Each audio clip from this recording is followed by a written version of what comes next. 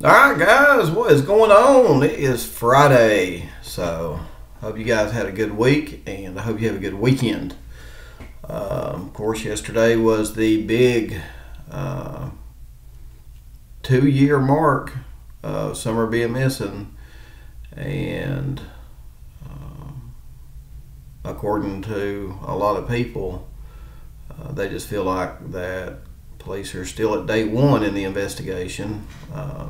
This time last year, they said they weren't much further along than day one in the investigation. So, I got to looking and listening to a bunch of news articles, and I found one that I just kind of wanted to do a reaction video on and go over some stuff with you.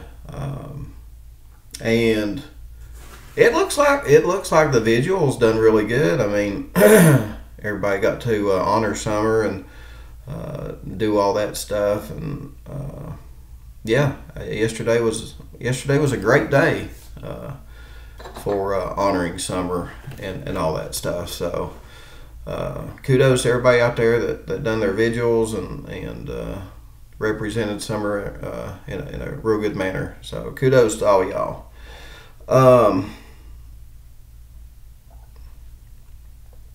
So let's kind of dive into this WJHL interview with Don Wells. He done an interview with them, and I'll give my thoughts and opinions on it. So let's dive into it here, guys. Yeah, Josh and Sarah, here we are 2 years later, still trying to find out what happened to Summer. And tonight, her father is seeking some answers of his own.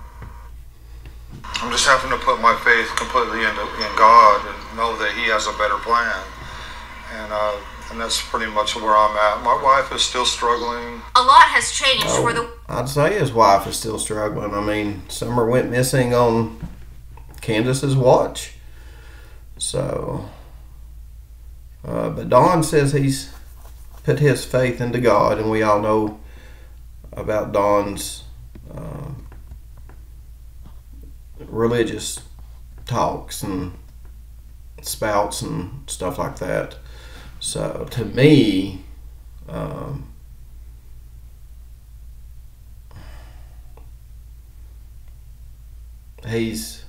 don't know, guys. To me, with all the lies and the BS that's come from this man in the past, I mean, to me, it's borderline Lori Vallow stuff to me. But hey, once the investigation's done and complete, we'll find out if it's ever done.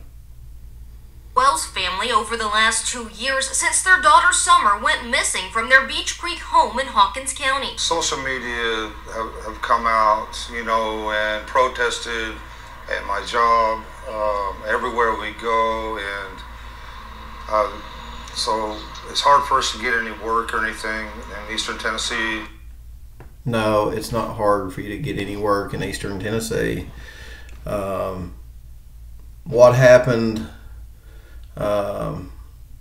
back then apparently was like a one-off thing, I guess, with that group of people. So, well, you got one that did go to Arkansas and knock on their hotel door and ask where Summer is, but maybe you should have asked, hey, I'd like to would you be willing to answer some questions? I'd like to do an interview, instead of where's Summer? But man, I tell you what, that face on Candace, I mean, that was priceless right there. I mean, she come to the door and she was just, I mean, you could just tell she's shit-faced. And, and she, bam, slammed that door. I don't know. These,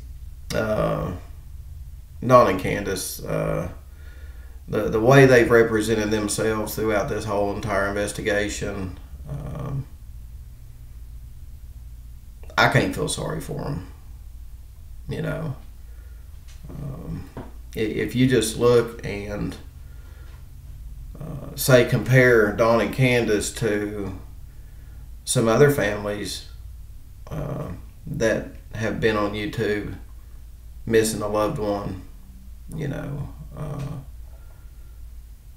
it just, Dawn and Candace, in my opinion, if we grade them, they get a F. Definitely get a F for how they've acted during this entire investigation. And I mean, you can't blame people for being suspicious because they're acting this way. You know what I mean? You've got your little girl missing, and it's more important to you to play pranks on people and get drunk every night and, you know, slap each other around, allegedly, than to get serious and try to find out what happened to your daughter. But of course, you know, people keep commenting to me saying, you know, Dawn, why would they, I mean, if they're guilty of having something to do with Summer's disappearance, why would they care? And I'm like, well, I mean, you've got a good point, you know. I've heard everything from, I mean, we've heard the theories, you know, everything from they've sold her, they've killed her, they just, if they didn't sell her, they just put her with another family. That's, you know, that's one of my theories. After allegedly hearing that little girl that spent the night over there said that she's seen them, you know, packing suitcases for Summer, makes you wonder. And we never really did get any validity in that either. So just take that with a grain of salt. Don't know, but apparently, you know, Dawn and Candace did say that they used to babysit Marlena's little girl for her while she went out and partied or whatever. So with the statement coming out that, or the, you know, allegations coming out that, you know, her little girl seeing that they were back packing suitcases for Summer and Summer disappeared, then yeah, so might be something to it. So let's go and listen to more of this. Wjhl says he and his wife Candace have been in Arkansas on and off for the last few months, where he's been working in construction. He also says they've been working with the Department of Children's Services there to get their 3 older sons back. They've been in Tennessee DCS custody. Whoa, they're working with Arkansas DCS to get their kids back? You guys gonna have to help me out on this one. You guys gonna have to help me out. If anybody knows, I call BS on that. I do. I call BS on that. That's just some more. That's just some more crap coming out of Don Wells's mouth. That's what I think. I doubt they're working with DCS in Arkansas. I think he's trying to make himself look good. It's a PR stunt that he's doing. That's what he's probably doing. He's probably just doing a PR stunt trying to make himself look good on the news so that they do look good. You know what I mean? I doubt they're working with DCS in Arkansas. I mean, they won't even let them talk to their boy. They probably already lost custody, guys. They probably already. That's what I'm saying. I mean, every time he opens his mouth, he's either talking about religious crap. You know, not that I'm not religious, but I mean, Dawn makes it. You know, I mean, for someone to be representing religion, that's. I wish he'd quit. We know it's a facade. In my opinion, his whole religious kick here since Summer went missing is just a big facade. You know what I mean? That's my opinion. But Yeah, DCS in Arkansas, I think not. Since the month after Summer was reported missing. I think they're scared of our house because of what happened. And is one of the issues, So. Oh, I tell you what, the boys are scared of. They're probably scared of how they were raised, how y'all were treating them. Allegedly, last time I heard CPS was called, over the BB gun incident, which I don't even know if it's true or not. But I did hear that part of that investigation had to do with y'all smacking the kids around. So, and we do know, and we've seen and witnessed on YouTube when they get drunk, allegedly a little bit of DV going on there. So, yeah, allegedly a little bit of domestic violence going on there in the house. So, yeah. See, again, he's trying to, no, them boys don't want to go back there because it's got memories of you and probably how y'all treated them. That's my opinion. We would like to buy another house here in Arkansas. The house he's referring to on Ben Hill Road. See, they want to buy another house in Arkansas. See, remember, guys, when I was telling you that they were wanting to fix a house up to get the boys back? Yeah, that's just a big scam in my opinion. They just wanted a bunch of people to fix that house up for free so they could flip it later down the road, sell it, and get the hell out of Dodge. That's my opinion. That's what I think. And now,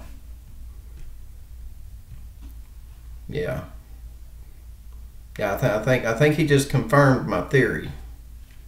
Is where his daughter went missing from. We couldn't understand what happened to Summer. The police couldn't understand, and they were questioning us. At times they were hard on us, and other times they weren't. Just depend. Yeah, I'd say the times that they weren't probably were just times that they couldn't even get a hold of you, which brings me to another point. He's saying he's going out to Arkansas to work and do this and that. In my opinion, and we'll see how close I am to this, I believe that not that they're running, okay? There's a difference between running and avoiding. But in my opinion, they're avoiding Tennessee CPS and they're avoiding Hawkins County detectives and they're avoiding Tennessee Bureau of Investigation. But there's one thing they can't avoid. That's the FBI. No matter where Dawn and Candace end up, they can end up in Rancho Cucamonga. But you still gonna have TBI, Hawkins County, and the FBI breathing down your neck. Yeah. Depending on, what police agency was there at the time. 2 years later, he and Candace have no clues as to where Summer is. We try to bounce things off of each other all the time. We might have talks about, some of the drug activity that was going on at the time. And what's going on. Boy, y'all would know about that, wouldn't you? With Jody Sue saying that allegedly Andy was taking drugs over there, not just for you guys, but for children too. Speaking of that, I bet the news never heard that one. You don't hear the news talking about everything that us YouTubers have gotten exposed to, do you? And the news and the police are saying, well, YouTubers like to speculate. Well, is it speculation when the neighbor and possible witness of these drugs going over to Dawn and Candace's, not only for them, but for children? Is that speculation? Because that statement came from a neighbor and a possible witness, and her name is Jody Sue Brown, the neighbor or ex-neighbor of Dawn and Candace Wells. And to make accusations of her old man taking drugs over there for kids, to possibly so those kids could be touched, them are some serious statements there, Jody Sue. Those are some serious statements, Dawn Wells and Candace Bly. Are y'all trying to avoid those questions? Is that what you're trying to do? And the reason, guys, I'm saying they're in Arkansas, I'm not saying that they're running. People like, well, they're not running. Well, there's a different, there is a difference between running and avoiding, and we all know from other people that they have a history of avoiding. Like Dudley said, Dawn would spend, nights at work to avoid CPS.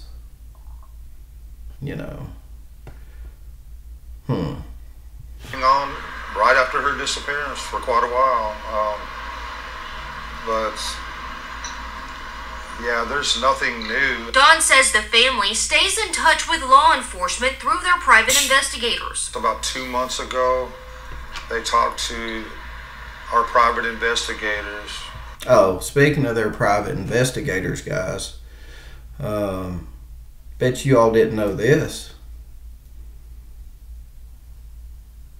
Some of you may know, some of you may not, but old Dawn B's going to tell you here. Remember back when Candace was having heart issues? She seems to be doing fine now, doesn't she? She's not like going to the hospital every other night, is she? Well, supposedly, Chris and Trudy, their private investigators, allegedly took Candace to Johnson City Medical Center. Yeah. So when does being a professional private investigator bleed into being a personal assistant? Right?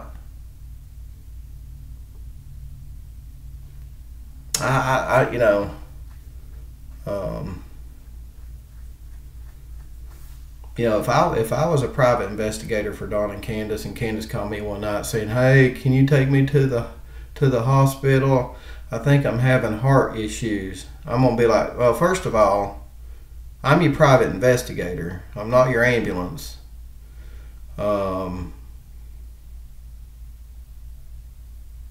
need to call. If you've got phone service and you can call me and you think you're having heart, you need to call 911. Call yourself an ambulance. There's something sketchy about that, guys, in my opinion. And the FBI did, and they shared what they could with us. But they're just trying to come up with any new information or leads that they possibly could, and so far we just haven't been able to come up with anything. As 2 years pass with no new information publicly released, Dawn says the emotional toll is weighing on the family, especially Candace. She's been burnt by so many people that want to, supposedly, interview her or help and stuff, and then basically turn on her in every imaginable way. No, what it is, Dawn, is, in my opinion, people want to know what happened to Summer and where she's at. And to be honest with you,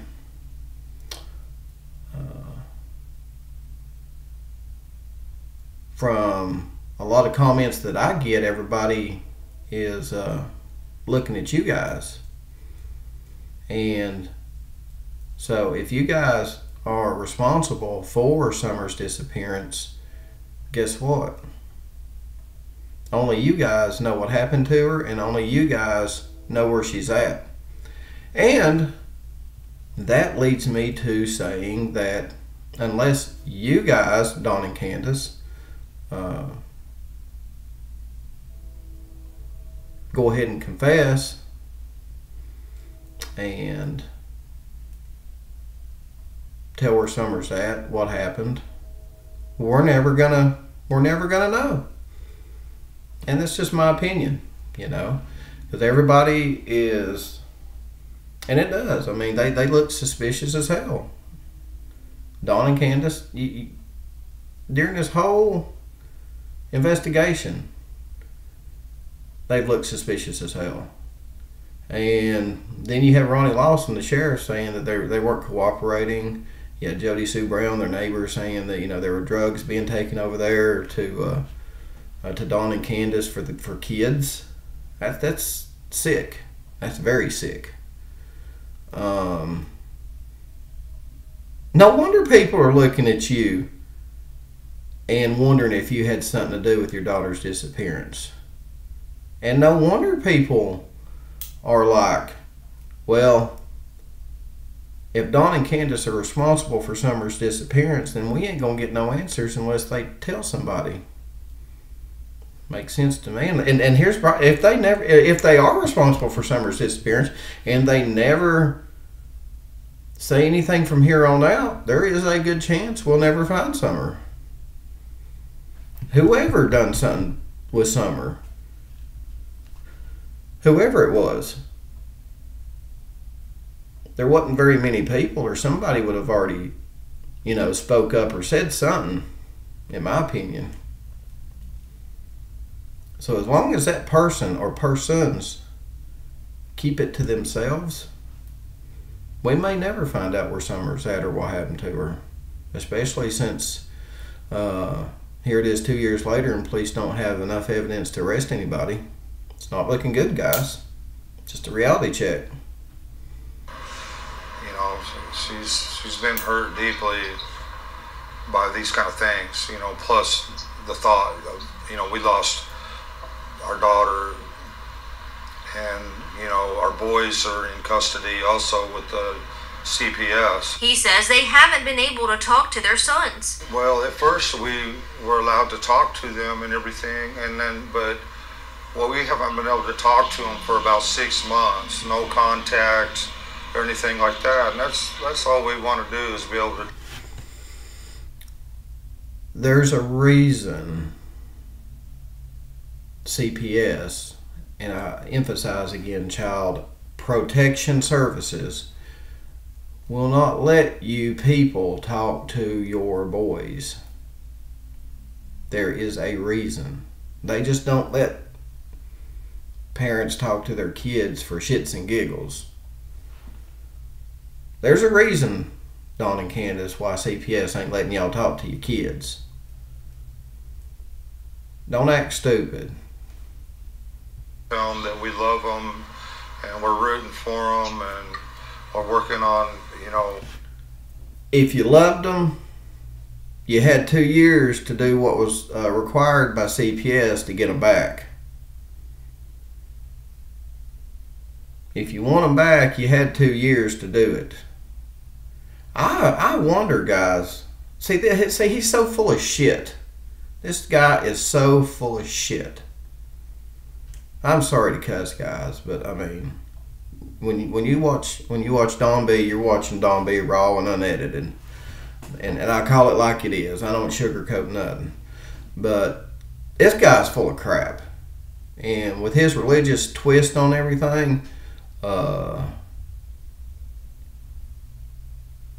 it's this close to being a Lori Vallow freakish comparison, in my opinion. Dude, y'all had 2 years to get sober, to get off the drugs, to act like normal parents, or as close to normal parents as you can get. Nobody's perfect, you know. And you could have done it. You could have done it. Look where you're at now. Yeah. You're living out of a roach motel. I doubt CPS. I just think the guy's full of shit. I don't think they're going to get the kids back. They've probably already been taken. They've probably already lost their parental rights. He's just making himself look good for the cameras and for the public. That's my opinion. That's my honest opinion. And if anybody out there don't like it, suck it. Things to get them back. Hope is hard to hold on to after all this time, but Don says he's clinging to faith. Whatever the outcome is, Here we go again. I have hope in God, and one day, either sooner or later, I will be with my daughter again.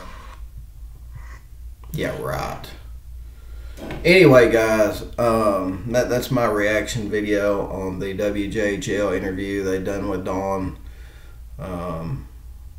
So let me know what you think. Go ahead and leave your comments below. Do you think I'm right? I think it's just been, for Don and Candace, in my opinion, 2 years of games and BS. I ain't got no interest in them kids. None at all. None at all. Actions speak louder than words, and I ain't seen no actions from there. CPS ain't seen no actions from them. You know, so guys, just drop your comments below. I'm getting to the point now where I'm just speechless. So, and it's getting harder and harder to listen to this man just mouth off a bunch of crap. You know what I mean? Useless crap to make himself look good. You know, after that interview, he probably, there's no telling why he went back to the hotel and done. You know what I mean? We love our kids. Boy, you've sure proved it over the last 2 years, huh? Anyway, guys, thanks for hanging with me. Hope you enjoyed the show. Again, drop some comments, and I'll see y'all on the next one. Peace.